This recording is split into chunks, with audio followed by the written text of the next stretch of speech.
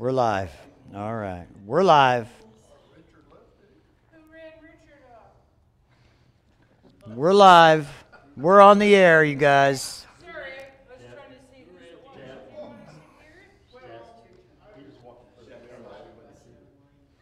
I guess we'll just wait. We're on. We're on, man. Your voice is going all over the world right now. Millions of people are listening. Billions. All right. All right. So open your Bibles up to 1 Kings chapter 7. We're going to get started. I'm going to pray to get us going here first. So, Father, we want to thank you once again, Lord, for our time that we have here together, to open your word together, and just to continue to explore Solomon and the great works and the things that he accomplished. And, Lord, we do want to ask tonight that by your Holy Spirit, Lord, that you would speak to us, that we could find these nuggets of wisdom and things that we can grow by as we read these scriptures together. And we thank you for your word. We thank you for this abundance of information that we have here in these chapters. And Father, I do want to let you know that we are so blessed to be together here with you tonight. We just want to dedicate this time to you, Lord, in Jesus' name. Amen. All right, so last week we took a look at some of the cool stuff that happened when Solomon was building the temple. And we left off noting that the construction of the original temple took 7 years. Doesn't seem like a very long time, especially when you see that the temple construction at the time of Jesus was going on for some 40 years to build that one. And I have a sense that it was not nearly as magnificent as the one that Solomon built.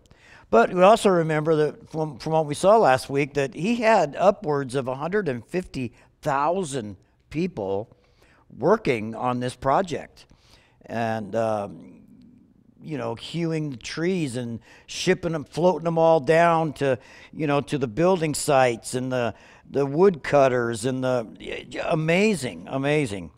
So as we begin in chapter 7, and I do want you to know that as we go through some of these next couple of chapters, it is just a lot of general information. But at the same time, I would note that every item that was in the temple had very significant meaning to it. Every single item in the temple pointed to Jesus. That's why they say that Jesus is found on every page of the Bible. The whole temple was a picture of his redemption for mankind. And so we want to keep that in mind. And if you are a very astute person, and I would encourage you to dig deeper into some of these furnishings and things like that they had. I'm not going to be doing that as we go through here. We're going to just kind of take it as a survey as we go through it, just to see some of the things that were built for this.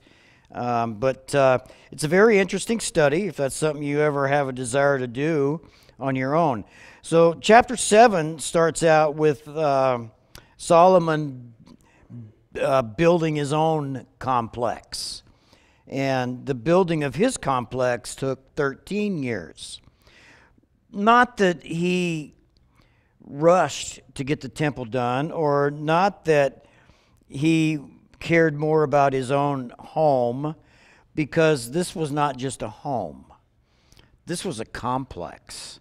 This was a place that had many different types of palaces and buildings that were all part of Solomon's place, not just where he lived, but so much more. There was so much more to it. And then we'll see that as we go through. So let's start in verse 1 of chapter 7.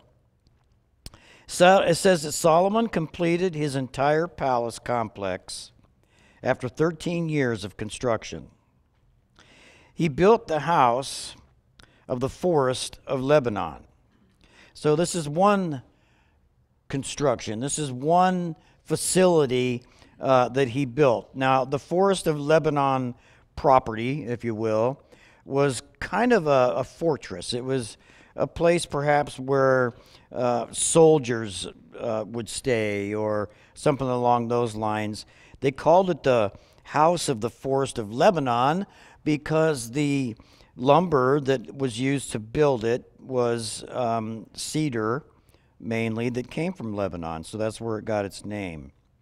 He says that it was 150 feet long, 75 feet wide, and 45 feet high on the 4 rows of cedar pillars, with cedar beams on top of the pillars. And it was paneled above with cedar at the top of the chambers that rested on 45 pillars. This is quite the construction here. 15 per row. There were 3 rows of window frames facing each other in 3 tiers. All the doors and the doorposts had rectangular frames, the openings facing each other in 3 tiers. He made the hall of the pillars 75 feet long and 45 feet wide. A portico was in front of the pillars, and a canopy with pillars was in front of them. And he made the hall of the throne where he would judge. So here's a whole nother building. The hall of judgment. It was paneled with cedar from the floor to the rafters. Solomon's own palace, where he would live in the outer courtyard behind the hall, was of similar construction. And he made a house like this hall for Pharaoh's daughter, who was his wife. Remember, we read that he had made a treaty with Pharaoh in Egypt, and to solidify that treaty, he married Pharaoh's daughter. And Pharaoh's daughter, his wife, gets her own house. No small house, not just a little 1-bedroom chateau. This was a big, huge place for her also to dwell in. So, verse 9 tells us that all of these buildings were of costly stones, cut to size, and sawed with saws on the inner and outer surfaces, from foundation to coping, and from the outside to the great courtyard. The foundation was made of large, costly stones, 12 and 15 feet long. Above were also costly stones cut to size, as well as cedar wood. Around the great courtyard, as well as the inner courtyard of the Lord's temple and the portico of the temple, were 3 rows of dressed stone and a row of trimmed cedar beams. King Solomon had Hiram brought from Tyre. He was a widow's son from the tribe of Naphtali. His father was a man of Tyre, a bronze craftsman. Hiram had great skill and understanding and knowledge to do every kind of bronze work. So he came to King Solomon and carried out all of his work. So Hiram and Solomon worked together to build the original temple, and now they are also working together as they're building the complex for Solomon himself. The bronze pillars, it tells us that he cast 2 bronze pillars. Each of them were 27 feet high, 18 feet in circumference. These were huge. He also made 2 capitals of cast bronze to set on top of the pillars. 7.5 feet was the height of the first capital. 7.5 feet was also the height of the second capital. The capitals on the top of the pillars had gratings of lattice work, wreaths made of chain work, 7 for the first capital and 7 for the second. Now, I cannot envision in my mind what this looked like. I'm wondering how your mind is able to try to focus. It would be great if we had some kind of picture we could flash up, but pretty amazing. Just reading the description of this is quite intriguing. Verse 18, he made these pillars with 2 encircling rows of pomegranates, one on the one grating to cover the capital on top. He did the same for the second capital. And the capitals on the top of the pillars in the portico were shaped like lilies, 6 feet high. The capitals on the 2 pillars were also immediately above the rounded surface next to the grating, and 200 pomegranates were in rows encircling each capital. He set up the pillars at the portico of the sanctuary. He set up the right pillar and named it Jachin, and he set up the left pillar and named it Boaz. The tops of the pillars were shaped like lilies, and then the work of the pillars were completed.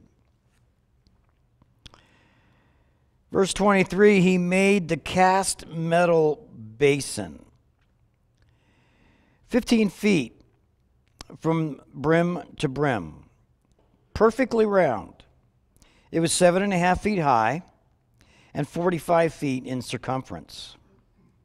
Ornamental gourds encircled it below the brim, 10 every half yard, completely encircling the basin. The gourds were cast in 2 rows when the basin was cast. It stood on 12 oxen, 3 facing the north, 3 facing the west, 3 facing the south, 3 facing the east. So what we're looking at here from verse 15 up to where we're at right now, we're looking at some of the things that were constructed for the temple itself. This metal basin was a pretty amazing thing, made of bronze, and it was for ceremonial washings and so forth like that. Very ornate, and a beautiful thing. You know, you can kind of imagine in your mind that it had these 12 oxen, holding up this giant, it was like a giant bowl, basically. And it was a perfect circle. Now, there's been some critics that have come along and said, it's not very, very accurate here because, I don't know, maybe you remember, I can't quite remember what pi is, 3.14. So in order to make a perfect circle and the diameter and all that kind of stuff, they did have the technology and the knowledge, mathematical knowledge, to use that formula to make this perfectly round basin. The basin was on top of these oxen with their hindquarters towards the center, so their heads were all facing out. The basin itself is 3 inches thick. That's pretty thick. And its rim was fashioned like the brim of a cup or of a lily blossom. It held 11,000 gallons of water. And then he made 10 bronze water carts. Each water cart was 6 feet long, 6 feet wide, and 4.5 feet high. This was the design of the carts. They had frames. The frames were between the cross pieces, and on the frames between the cross pieces were lions, oxen, and cherubim. On the cross pieces there was a pedestal above, and below the lions and oxen were wreaths of hanging work. Each cart had 4 bronze wheels with bronze axles. Underneath the 4 corners of the basin were cast supports. each next to a wreath. And the water cart's opening inside the crown on the top was 18 inches wide. The opening was round, made as a pedestal 27 inches wide. On it were carvings, but their frames were square, not round. Interesting. There were 4 wheels under the frames, and the wheel axles were part of the water cart. Each wheel was 27 inches tall. The wheel's design was similar to that of a chariot wheel. Their axle, rims, spokes, and hubs were all of cast metal. 4 supports were at the 4 corners of each water cart. Each support was one piece with the water cart. At the top of the cart was a band 9 inches high encircling it. Also at the top of the cart, its braces and its frames were one piece with it. He engraved cherubim, lions, and palm trees on the plates of its braces and on its frames, wherever each had a space with encircling wreaths. In this way, he made the 10 water carts using the same casting, dimensions, and shape for them all. So, like I told you before we started reading this is really, really deep, if you will, when it comes to the design and the work that was put in to these furnishings. These different types of things were being created. And, of course, we read earlier here that it was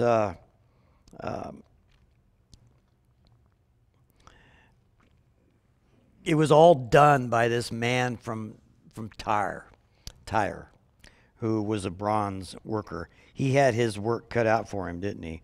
Hiram. And what a contract to be able to get contracted out to do all this work for the Lord.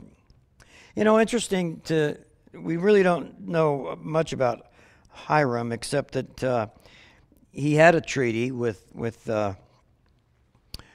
Solomon, and he did supply Solomon with a lot of the material that they used to build his home, his palaces, and of course the temple, and the furnishings that were all associated with it. And so very, very talented man. We don't really see a whole lot in here that would lend us to know or not know whether he was converted to the Jewish faith. We do know that in one of the original passages we read a week or two ago, that he did acknowledge that Solomon's God was God. But he was from Naphtali, or from the tribe of Naphtali. And so we're not too sure. We don't know a whole lot about this fellow, except that he was a great, great craftsman, probably one of a kind, if you will.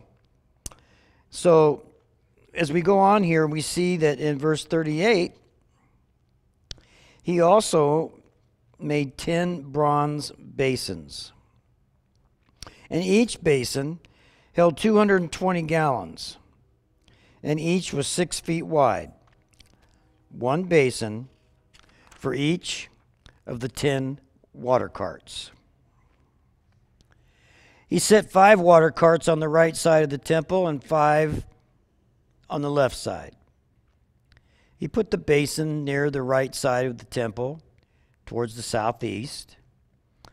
And then Hiram made the basins and the shovels and the sprinkling basins. Amazing. So Hiram had finished all the work that he was doing for King Solomon on the Lord's temple. 2 pillars, bowls for the capitals that were on the top of the 2 pillars. the 2 gratings for covering both bowls of the capitals that were on top of the pillars, the 400 pomegranates for the 2 gratings, 2 rows of pomegranates for each grating, covering both capital bowls on the top of the pillars, the 10 water carts, the 10 basins on the water carts, the basin, the 12 oxen underneath the basin, and the pots, shovels, and sprinkling basins. All the utensils that Hiram made for King Solomon at the Lord's temple were made of burnished bronze. The king had them cast in clay molds in the Jordan Valley between Sukkoth and Zarethan. Solomon left all the utensils unweighed because there were so many. The weight of the bronze was not determined. So a lot of bronze, burnished bronze, right? And very symbolic of the types of metal that they used for all of these things that they're creating here. It also says that Solomon also made all the equipment in the Lord's temple. The gold altar, the gold table that the bread of the presence was placed on, the pure gold lampstand in front of the inner sanctuary, 5 on the right, 5 on the left, the gold flowers, lamps, tongs, the pure gold ceremonial bowls, wick trimmers, sprinkling basins, ladles, and fire pans, and the gold hinges for the doors of the inner temple, that is the most holy place, and for the doors of the temple sanctuary. So all the work King Solomon did in the Lord's temple was completed. And then Solomon brought in the consecrated things of his father David, the silver, the gold, the utensils, and put them in the treasury of the Lord's temple. Wow, that's a lot of stuff going on there. So bronze, of course, I believe, if I'm right here, bronze speaks of judgment. Gold speaks of purity. So each metal type had a specific meaning behind it, and it was used to make specific pieces of furniture depending on where they were located within the temple. So when you get into the holy place, we don't find any bronze. It's all gold. Especially when you get into the Holy of Holies, the table, the lampstand, everything was made out of pure gold. There's no wonder why when Solomon's temple was sacked, they were so excited about it, because there was a lot of gold there. Now, I know I blew through chapter 7, and I did that because we could spend weeks looking at this chapter, okay? But I kind of wanted to try to get started at least tonight, and I wasn't really, positive if we were going to get this far, but I do want to kind of open up chapter 8 a little bit, because they're still talking about a lot of the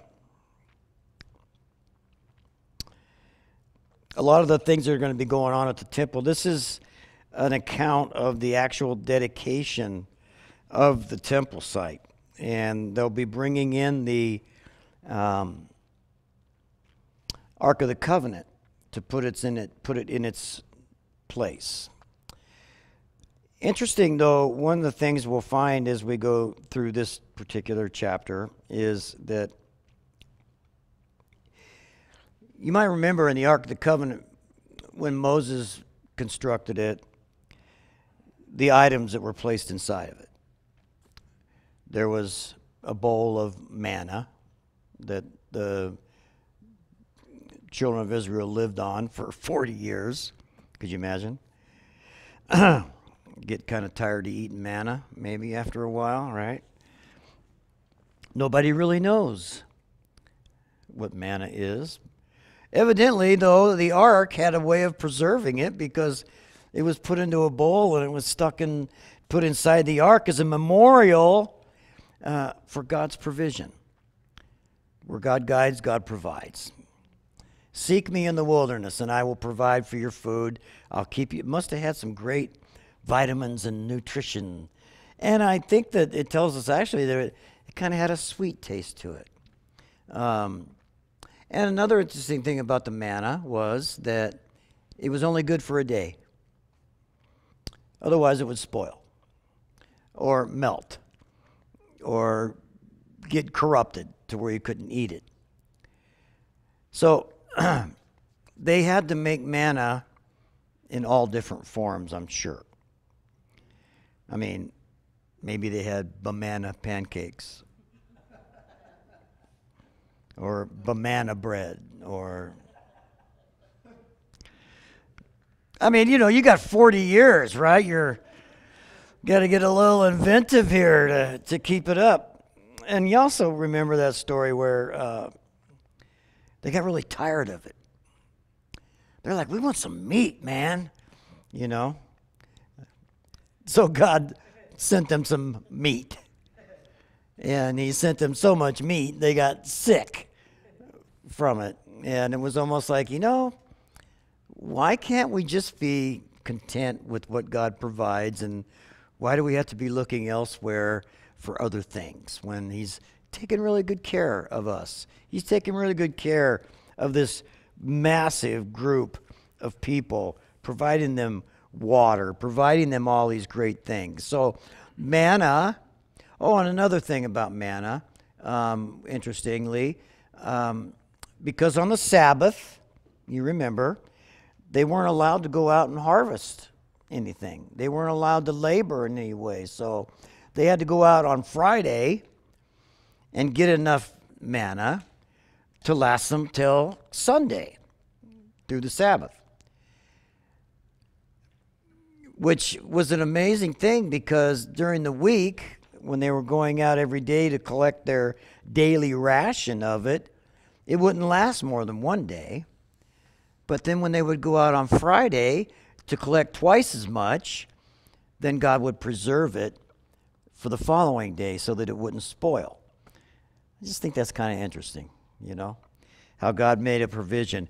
I want you to keep the Sabbath day holy. I don't want you to be working. I want you to focus on me and all the great things I've done. So I'm still going to provide for your needs. And I'm going to preserve this little manna stuff to get you through Saturday too. So just a amazing little thing. So the manna was in the ark. What else was in the ark? The stone, the 10 Commandments were in there. And there was one other thing, Aaron's staff. So you remember the story of Aaron's staff as a stick, basically, that budded and came to life. I just got done burning a bunch of sticks, from those windstorms we had a while back, and throw them on the fire and burn them. They're dead. They make great campfire wood and stuff like that, but to have one actually bud and come to life, pretty miraculous. So that was placed in the ark also. So you had those three items. Interestingly enough, though, at this time now, as the ark is getting prepared to be put in its place, there's only one item in there, and that's the tablets, the 10 Commandments. The other two are not there. Not sure why. Perhaps because they were placed in there for a certain time of memorial to remind the children of Israel about God's providing for them in the wilderness. But we're going to find out as we read through chapter 8 that there was only the 10 Commandments in there at this time. Also, another interesting thing is ever since the temple was destroyed, one of the most coveted items from all the other people groups that raided, from the Babylonians and Nebuchadnezzar and all these other people, they wanted the ark. They wanted that Ark of the Covenant, but they never got it. And even to this day, people are looking for it. I saw a little documentary on that not too long ago, and it's amazing the effort that treasure hunters, if you will, have put into trying to find this piece of furniture. Because it's not just a regular piece of furniture. It generates power. It's unique in its construction. And here's something that's interesting. Nobody's ever found it. Where is it? Oh, well, the Templars, they took it and they stashed it somewhere in the catacombs underneath Israel. And, you know, they've got all of these ideas about where it might have been hidden. Of course, they still haven't found it. Now, I think the reason that they haven't found it is because it's not on the earth. It's in heaven. I think that's where it's at. Because in the book of Revelation, it talks about how, and we'll look at this in a little bit more depth later, but it talks about the Ark of the Covenant being in the throne room of God. So it was taken by angels, much like Elijah didn't taste death. He was raptured, if you will. And so I don't believe that that piece of furniture is on the planet. It's in heaven. And so that's kind of an interesting little thought, too. So a lot of cool stuff when it comes to that. So let's at least knock on the doors of chapter 8 here a little bit. It says, at that time, Solomon assembled the elders of Israel, all the tribal heads and the ancestral leaders of the Israelites before him at Jerusalem, in order to bring the ark of the Lord's covenant from the city of David, that is Zion. So all the men of Israel were assembled in the presence of King Solomon in the month of Ethanim, which is the 7th month, at the festival. So this is August, September, somewhere in that area. The elders of Israel came, and the priests picked up the ark. The priests and the Levites brought the ark of the Lord, the tent of meeting, and the holy utensils that were in the tent. So you remember when they were in the wilderness that there was no temple. The ark lived in a tent. And whenever they moved, they would pack the tent up and pack the ark up and move to their next spot, and they'd put it all back together again and, you know, put the ark in its place. And so they're bringing all of this now over to its new site. So King Solomon, in verse 5, and the entire congregation of Israel who had gathered around him were with him in front of the ark. It must have been an awesome moment. They were sacrificing sheep and goats and cattle that could not be counted or numbered because there were so many. Now, what is up with that? I've always wondered, why wouldn't one cow be enough? Or a sheep, you know, or a goat? Why did they have to do so many that it can't be numbered? You know, this practice continues all the way up to the time of Jesus. When Passover came and everybody had to bring their little animal to sacrifice, whether it was a lamb or a dove or whatever it might have been, that was one bloody mess. Thousands and thousands of animals being bled out on the temple grounds there. The smell, and then they're well, I mean, think about this, the hugeness of this, and we see that happening here. Why? Why couldn't it have just been a solemn one little lamb? Because there is only one Lamb of God. You would think that might make sense. Why so much blood? And I got to think maybe the reason behind that is that sin is a really messy thing. Sin is really an ugly thing. It's stinky. And these priests that were doing these sacrifices, they must have been literally covered in it. I don't know. Some people, when they see blood, they pass out. You know, you go to get blood drawn at the doctor, and it's like, These folk got used to it really, really quick, I would imagine. Now, there are other cultures where they would bleed these animals out, and then part of the ritual would be to drink the blood from these animals.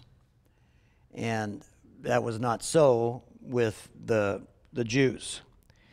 But the blood was shed, the blood poured out of these.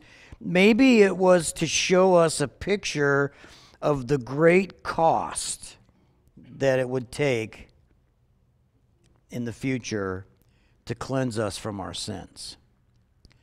The blood of one lamb, the blood of Christ. The New Testament calls it the precious blood of Jesus. We're not redeemed by gold or silver or the blood of oxen or goats, but by the precious blood of Jesus. So kind of a significant thing there. And again, God wants these people to understand that sin has a huge cost to it. Even the very, very first time in the Garden of Eden, when Adam and Eve blew it. What happened as they were hiding in the bushes with their fig leaves on? You ever wore a fig leaf? You ever seen a fig leaf? They are nasty. They're covered in all these little teeny tiny, like, well, they're not thorns, but they're really stiff, hairy things. That would be the worst thing in the world to make an outfit from, don't you think? But yet they were trying to cover their sin, and so they were kind of desperate to do it, and so they sew fig leaves together, and then they sit around like this, wondering what the heck's going on, right? Until God came along and said, what kind of outfits you guys wearing there? Fig leaves, Dad. Oh, they look great. Maybe I can do one better for you than fig leaves. You're trying really hard by your own means to cover up your sin, and all it does is wind up irritating you more.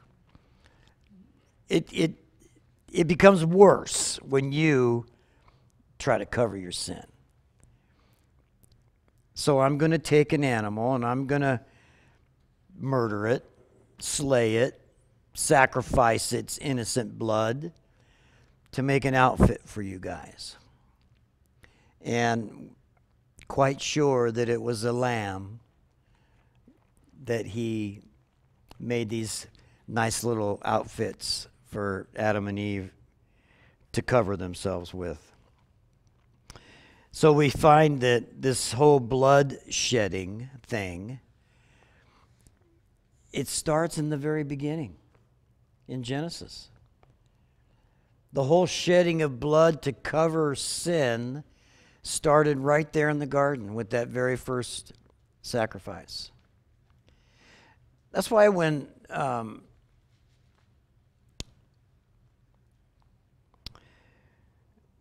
it came time for their boys to bring a sacrifice, the one understood the shedding of blood. The other did not.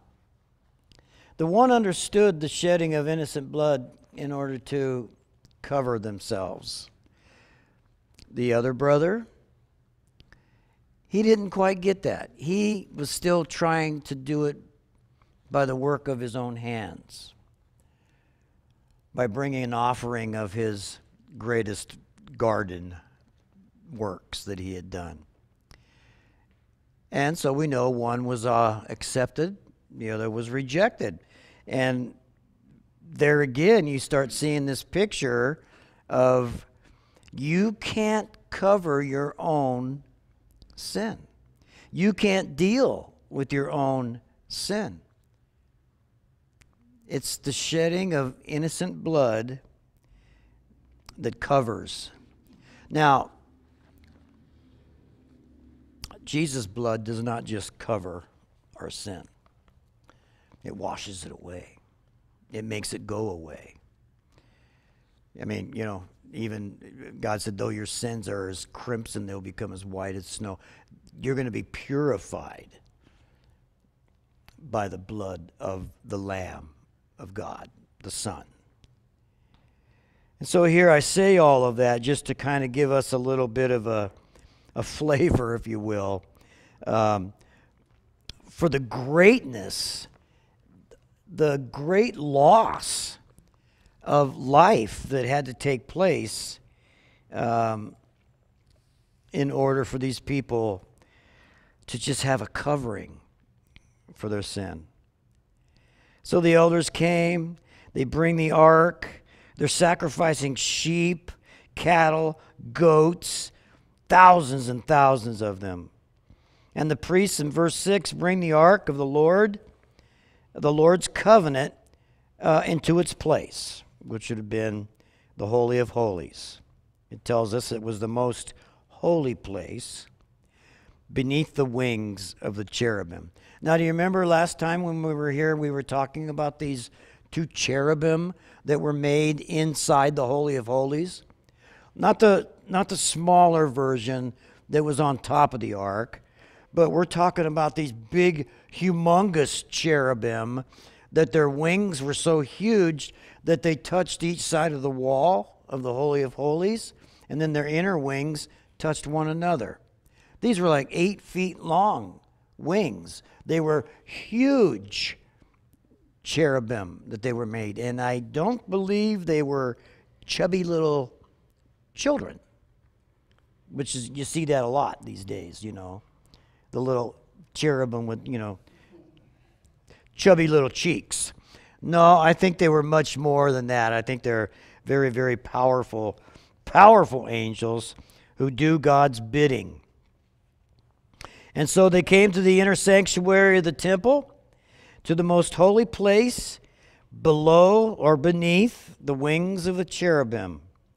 For the cherubim were spreading their wings over the place of the ark, so that the cherubim covered the ark and its poles from above. The poles were so long that their ends were seen from the holy place in front of the inner sanctuary, but they were not seen from outside the sanctuary. And they're still there today. And then here he touches on what we had mentioned earlier.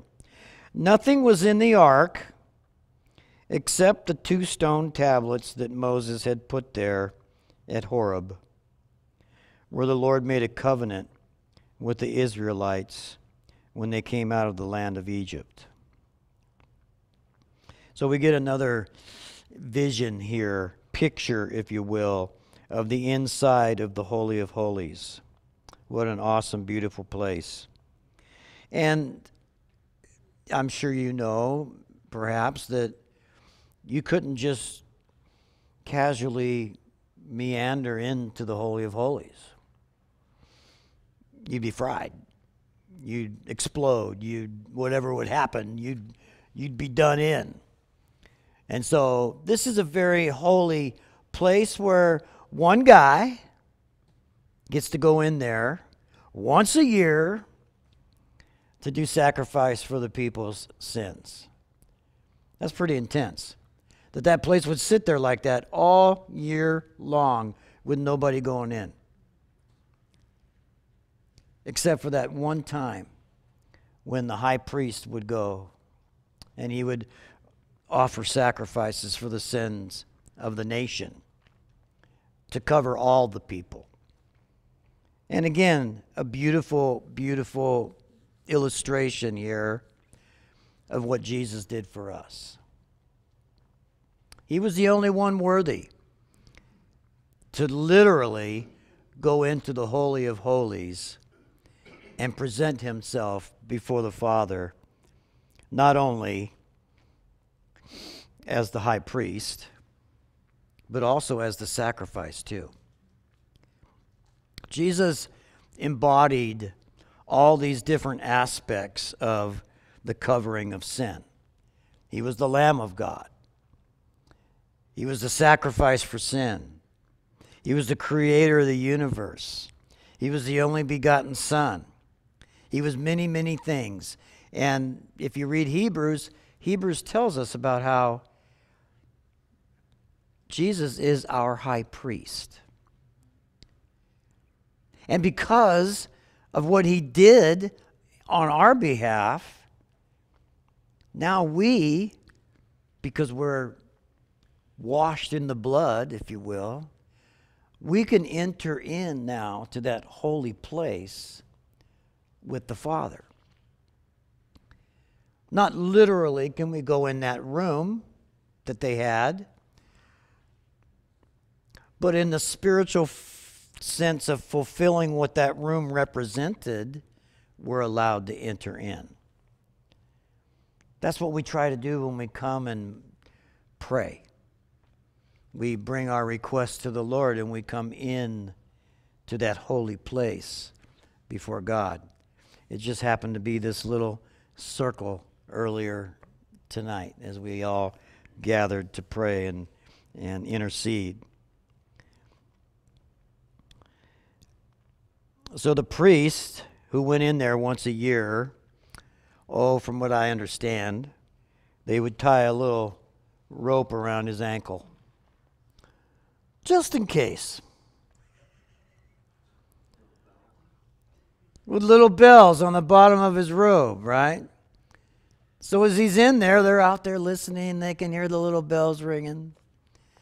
And boy, you better hope that you did all your washings and all your cleansings and all the traditional things that you needed to do as the high priest before you went in. You needed to deal with your own stuff, right? And I don't know if it ever happened or not, but I guess the bells were there because if they quit ringing, it was time to start tugging on the rope, right? Pull him out. He's gone. He's a goner. He didn't make it. Yeah, kind of strange stuff. Interesting stuff. So when the priests came out of the holy place, the cloud filled the Lord's temple. This is amazing. A cloud. And because of the cloud, the priests were not able to continue ministering, for the glory of the Lord filled the temple. A cloud. Now, I guess if I was writing it, I would want to put a very bright light or a fire or something along those lines, but a cloud. He dwells within the cloud. As a matter of fact, if you look at verse 12, and we're going to start to park right here because I don't want to get too far into this prayer here. But Solomon said, The Lord said that he would dwell in total darkness. Isn't that interesting? Do you ever think about him dwelling in total darkness, or is it that we always think of him dwelling in an awesome light, right? A bright light. Something about this cloud in which God dwells. It got so intense. Have you ever been in a situation where you're worshiping or where you're praying and you just get so overwhelmed with God's presence there at that moment that you almost can't stand it? That it just knocks you down in a sense. I had an experience like that when I was really young, when I first became a Christian, and me and a friend of mine were at my house, and we were praying, and we've been singing, and we've been doing some stuff, just really trying to get really close to God. And it got so intense that I literally had to open my eyes and shake it off because it was so overwhelming. It was almost scary, frightening. And I'll never forget that. I don't think I've ever experienced anything like that since then. But I can kind of see here what these priests were experiencing when the presence of God became so intense that they weren't even able to continue ministering. They had to stop. So, very cool, very interesting stuff. When we continue in chapter 8, which we'll pick up next week, Solomon says a prayer. Chapter 8 has 66 verses in it. It's a long chapter. That's why I kind of wanted to maybe tap on the door of it tonight so that we could get through it next week. But we're going to see how really, truly intimate Solomon had become in his prayer life before God. I mean, this just wasn't a bless me club. This was a very deep relationship type of prayer that Solomon prays over Israel, in front of Israel, there at the temple, and standing in front of the Ark of the Covenant. So we'll continue this next week, and hopefully I'll be able to bring you a little more insight on some of this stuff as far as the prayer and the history of these people. So it's very interesting. So let's go ahead and pray. Father, there is so much to learn. Sometimes it seems like it can be a little overwhelming. And we do know that each and every little piece of furniture and design and decoration and all of that stuff, it all has unique and special meaning to it. But Lord, the most important thing is that we understand that you were building a model on earth of what your throne room would look like in heaven. And it will be a great thing to be there to see this throne in heaven that this temple has been modeled after, and its greatness and magnificence and holiness.